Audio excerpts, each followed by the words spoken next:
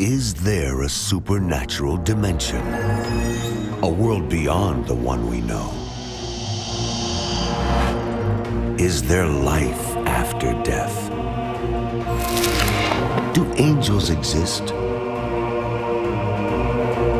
Can our dreams contain messages from heaven?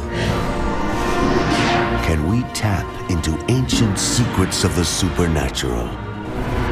Are healing miracles real? Sid Roth has spent over 35 years researching the strange world of the supernatural. Join Sid for this edition of It's Supernatural.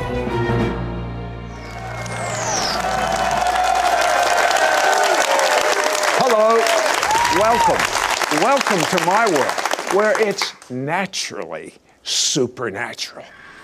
I have a friend that has a passion to investigate the lost tribes of Israel.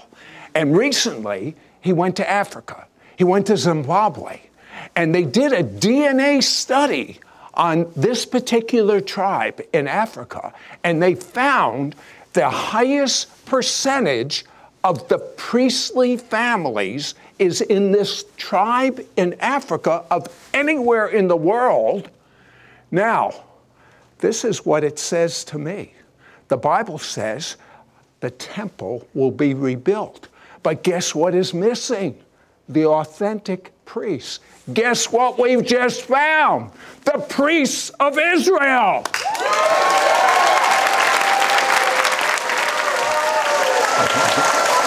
You know, I have known Rabbi Jonathan Bernis for, you were just out of your teens when we met, but my most exciting memory of you, and it may surprise a lot of you when you hear this, is we were fairly new believers, and he had a Messianic Jewish congregation in Rochester, New York. And I used to go up there for days of prayer and fasting, and we used to pray in supernatural languages, tongues, I mean, for hours and hours. And Jonathan, They were great days. They were. I'm 100% convinced that here God has used you with your own television ministry, and you're doing so many things right now, and with It's Supernatural.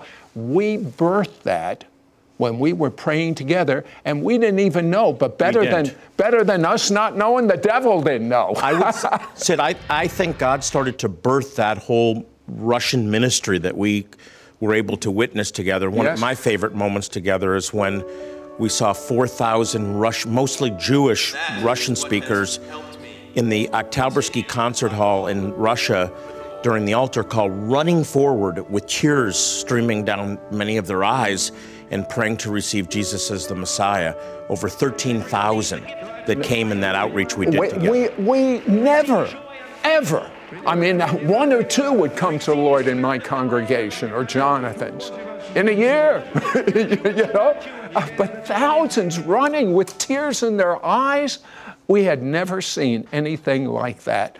And we knew. We birthed it, though, in prayer 5 years earlier. And you started in something that I had only seen one other time. It was called travail. What is travail? Travail is actually birthing pains. The Bible in Romans 8 talks about the creation groaning, all creation groaning for that which is yet to be revealed. And I really believe that there is a special anointing, Sid, that comes on people, literally birth pains, and it comes right from here, right from the gut, and just beginning to, it starts with tongues, and then the unction grows, the urgency grows, and I found myself falling flat on my face before God. And I really felt the Lord show me that our ministry, we have an abundant blessing of finances, but a prayer deficit. Because God is bringing me in through doors that are absolutely incredible, like Zimbabwe. And I had this picture of a water tower. And what God was showing me is that prayer, intercession, actually is like a water tower where you store up water And then I saw this thing that you pulled on, and then the water would come pouring down from the water tower. Intercession is something like a water tower where we intercede, and we're storing up prayer like a water tower, and then it's released at the time that it needs to be released in God's specific time. Now, here's the amazing thing. And God's showing you something about the soon return of Messiah. What is he showing you? Absolutely. The time, we are at 1 minute to 12, Sid. We are in the last of the last days. And the spotlight has going back to Israel, back to the Jewish people. And the church needs to realize that they have that people watching, all of you have a very specific mandate from the Lord to provoke the Jewish people to jealousy, but also to be a co-worker with him in the greatest harvest the world has ever seen. We're entering into it now. And I have an inkling, and I'm going to tell you about it, and Jonathan's going to tell you about what is being birthed. And when we come back, you're going to find out about an ancient Jewish supernatural way of having the most amazing power of God. When the Messiah said, you will do the same works I have done and even greater. Some of you are ready for the same. I'm ready for the greater. How about you? We'll be right back to It's Supernatural. Reserve your place and get ready to experience Israel, the land of the supernatural, with Sid and Joyce Roth. November 24th to December 3rd, 2015. It's the perfect temperature, and the land is calling your name. Visit the Mount of Olives, the Garden of Gethsemane, Calvary, and take communion at the Garden Tomb. Visit the Upper Room, Qumran, the home of the Dead Sea Scrolls, and receive ministry as you travel across the Sea of Galilee. If you like, you can be baptized in the Jordan River, the Jewish way, the way Jesus was baptized, and so much more. The price for this 10-day adventure includes round-trip airfare from New York City, hotel, all taxes, all tips included. Don't miss out on going with Sid Roth on this Israel tour for this special low price. Please specify the Sid Roth Israel trip when you call or visit sidroth.org/Israel. We now return to It's Supernatural. Now, many of you have heard about confessing God's Word. As a matter of fact, the major scripture was when Joshua was taking over. God gave Joshua some advice. What did God tell Joshua? Well, understand that Joshua was now given the responsibility to follow in the footsteps of Moses and lead about 3 million Jewish people into the promised land. And you can imagine that I could have 10 Jewish people and you get 11 opinions. 3 million. You do. Wow. And I think and I think he had a lot of insecurity. And God at that time spoke to him and said, Joshua, you're going to be successful, and I'm going to tell you how. The way that you will succeed is by meditating on my word day and night. And then he said this, keeping it in your mouth.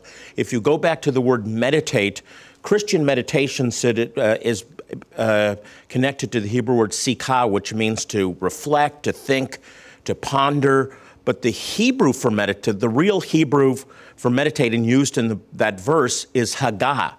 We get the word haggadah from that, to tell. Mm-hmm. It means to mutter. It means to utter.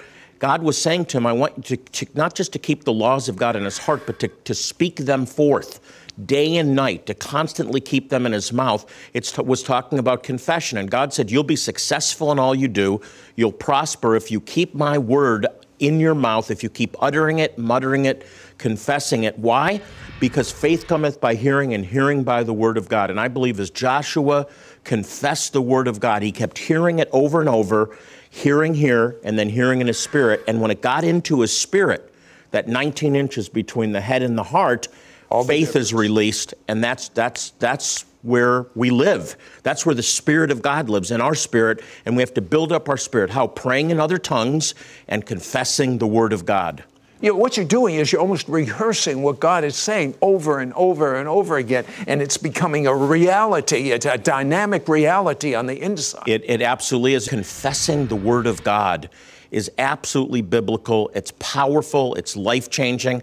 And I saw this very specifically as a pastor when a woman that had been suffering from depression, acute depression, most of her life, and she said she carried this as a cloud around her, just oozing depression, and she had been to doctors and psychiatrists, psychologists, and I was counseling her to no avail, and I started praying for her, and the Lord just spoke to me about giving her some scriptures to confess. And so I cut the hour short, and I said, here's what I want you to do, or I'm not meeting with you next week. You look in the mirror and you confess these scriptures, and I had written down some. Whoever the Son sets free is free indeed. Greater is he that is in me than he that is in the world. Where the Spirit of God is, there is liberty. Less than a week later, she came back. She was to my office. She was smiling for the first time I had ever seen her smile. She had been completely delivered, not from counseling appointments, but by confessing the Word of God, and it got into her spirit. She was delivered instantly. Now, you have a little switch on this.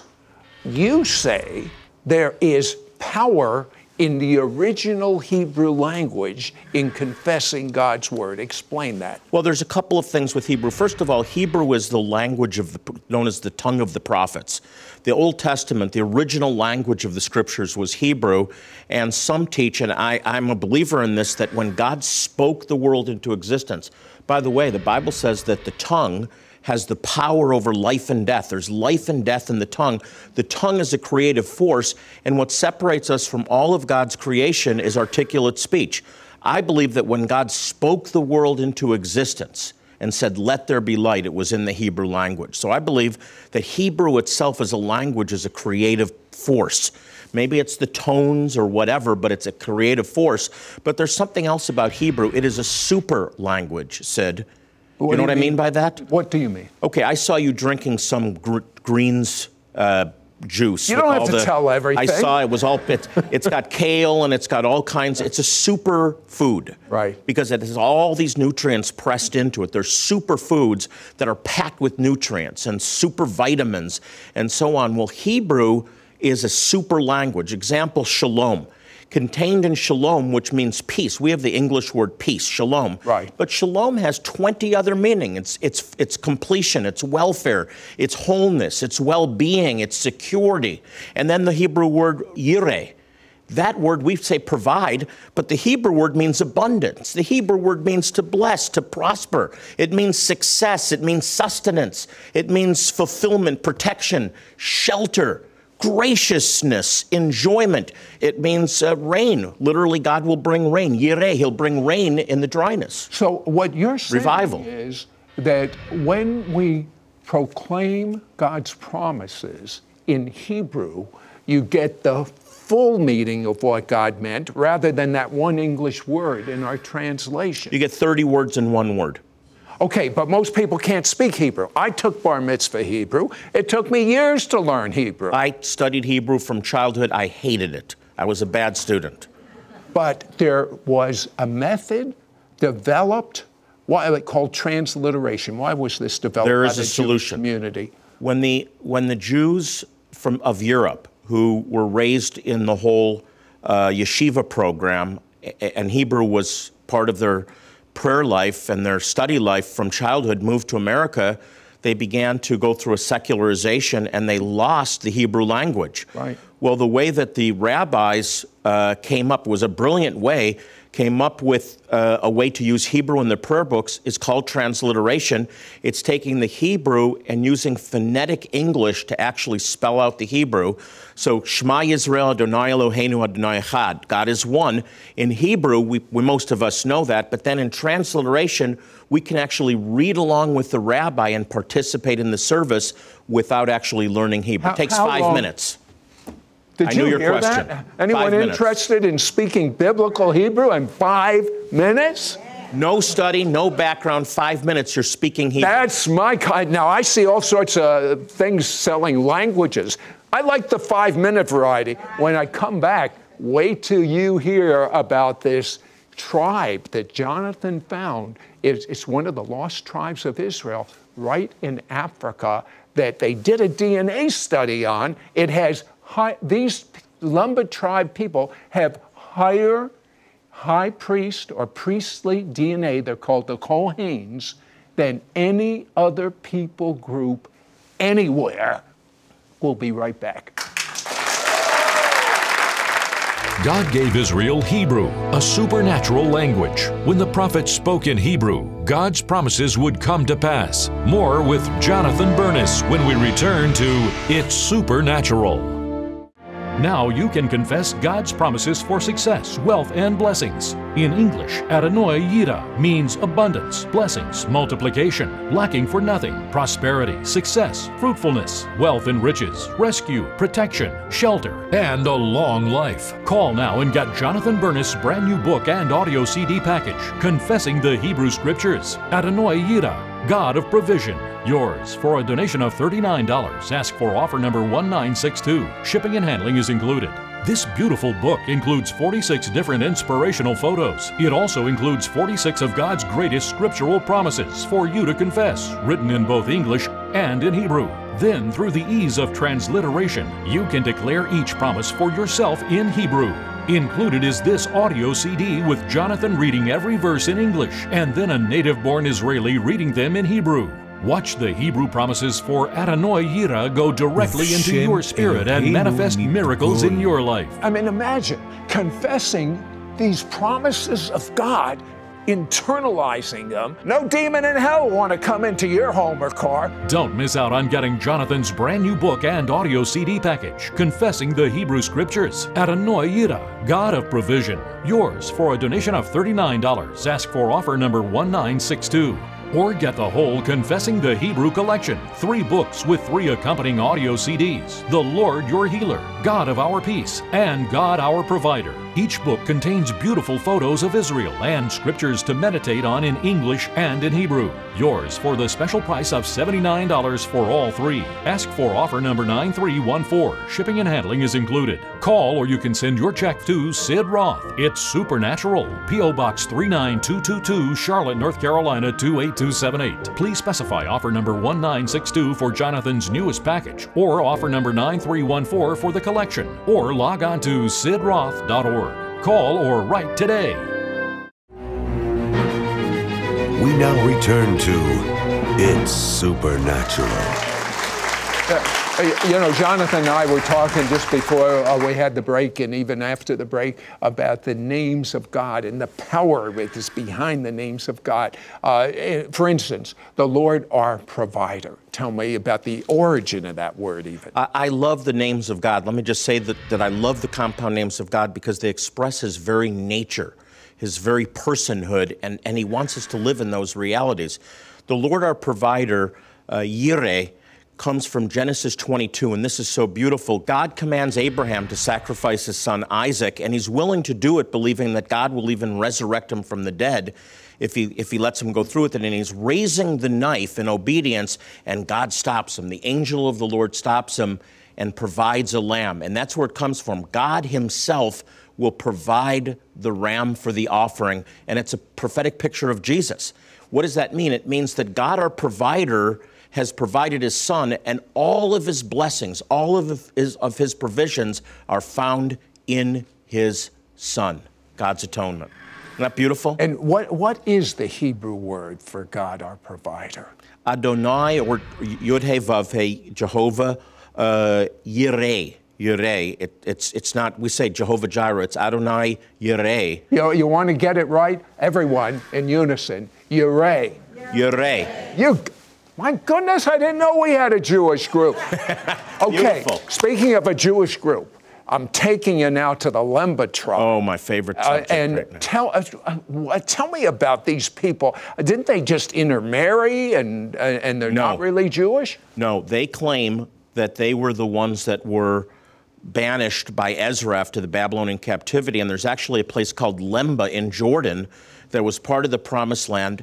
According to their oral tradition, they made their way through Yemen and then into Africa and then down into the bush of Zimbabwe eventually. And for 800 years, they've been living in an isolated community. So that means they don't know what is called today as Rabbinic Judaism, which No. was developed after the temple was destroyed, which really doesn't have a whole lot to do with Judaism. So they're No like knowledge. a throwback before Rabbinic Judaism. And it's not the script, they're going on their oral traditions that are directly connected to the Torah. For example, in the middle of the bush of Zimbabwe, they have their own kosher butchers, Sid, Really? that actually don't eat any animals strangled. They slit the throat, they drain it, and they eat kosher meat, not rabbinic kosher, but biblically kosher.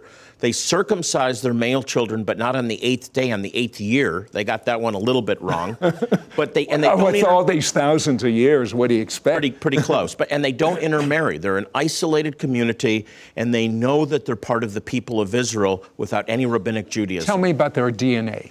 Well, they claimed that they were part of the household of Israel. They were ignored until someone did a DNA study a few years ago and said, the DNA study that brought about this understanding of the Cohen gene, the haplotype that connected to the Cohen, the high priest, was a sampling of the Sephardic and Ashkenazi were done, names Cohen, or they knew they were from the priestly line.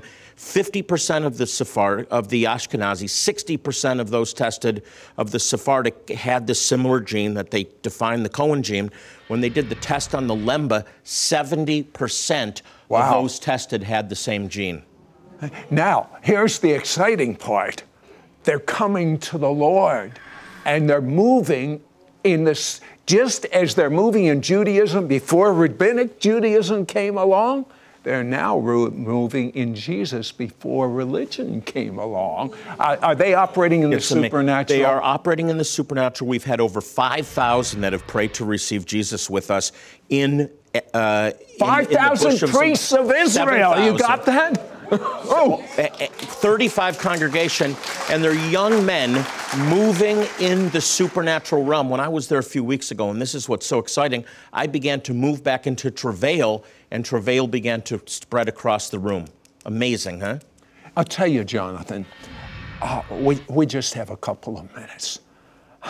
I would like you to pray that those watching have your heart and my heart to reach the lost sheep of the house of Israel at this very set time to favor Zion. Well, God is looking for people that will stand in the gap, and we desperately need prayer warriors, intercessors that will commit themselves to pray for the salvation of Israel. You have been called to provoke the Jewish people to jealousy, and the first thing that you have to do to make that happen is to pray them in, to pray those co-workers and those neighbors and those extended family members that are Jewish. There is a move of God happening among the Jewish people now, but we need your prayer. And I'm going to pray that God moves you into a place of deep intercession in Jesus' name. Just agree with me. Lord, I pray for those that are watching, that you would raise up intercessors that would move in travail, in supplication, in supernatural tongues with unction for the lost sheep of the house of Israel. Lord, bring your people into a place of prayer and intercession to stand in the gap for the lost sheep of the house of Israel. In Jesus' name, receive it. Receive it right now. There is a burden and unction coming over some of you right now. Just begin to pray in other tongues and let that anointing be released in your life right now. It's happening. Sid, the anointing is here. Not just the anointing for travail is here, because Jonathan has started to travail again. I tell you, I had a dream, and Jesus said, I'm coming back soon.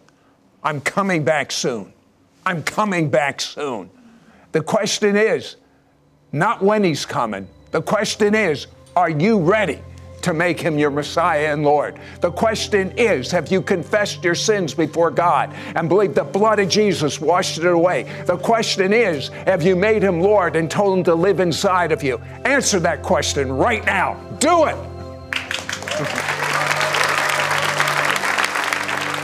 Let there be light.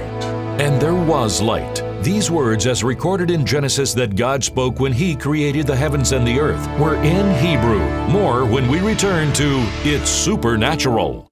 Now you can confess God's promises for success, wealth, and blessings. In English, Adonai Yira means abundance, blessings, multiplication, lacking for nothing, prosperity, success, fruitfulness, wealth and riches, rescue, protection, shelter, and a long life. Get ready to receive your supernatural breakthrough. I believe that the Hebrew tongue, which the prophets used to write the scriptures, has a portal that opens up into heaven when that language is released, and the angels come up and down on what you're confessing. Call now and get Jonathan Bernis' brand new book and audio CD package, Confessing the Hebrew Scriptures. Adonai Yira, God of Provision. Yours for a donation of $39. Ask for offer number 1962. Shipping and handling is included. This beautiful book includes 46 different inspirational photos. It also includes 46 of God's greatest scriptural promises for you to confess, written in both English and in Hebrew. Then, through the ease of transliteration, you can declare each promise for yourself in Hebrew.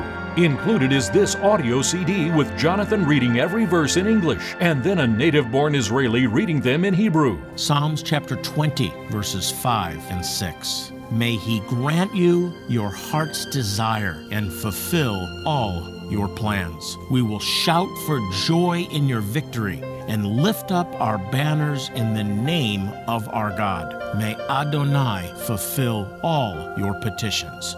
ייתן לך חלבבך וכל עצתך ימלא, נרננה בישועתך ובשם אלוהינו נדגול, ימלא אדוני כל משאלותיך. Watch the Hebrew promises for Adonai Yira go directly into your spirit and manifest miracles in your life. I mean, imagine confessing these promises of God, internalizing them in Hebrew, in English, the Israeli speaking it in Hebrew with beautiful background music. I'll tell you, no demon in hell will want to come into your home or car. Don't miss out on getting Jonathan's brand new book and audio CD package, Confessing the Hebrew Scriptures. Adonai Yira, God of Provision. Yours for a donation of $39. Ask for offer number 1962. Or get the whole Confessing the Hebrew collection, 3 books with 3 accompanying audio CDs, The Lord Your Healer, God of Our Peace, and God Our Provider. Each book contains beautiful photos of Israel and scriptures to meditate on in English and in Hebrew. Yours for the special price of $79 for all 3. Ask for offer number 9314. Shipping and handling is included. Call or you can send your check to Sid Roth. It's Supernatural. P.O. Box 39222, Charlotte, North Carolina 28278. Please specify offer number 1962 for Jonathan's newest package, or offer number 9314 for the collection, or log on to sidroth.org. Call or write today.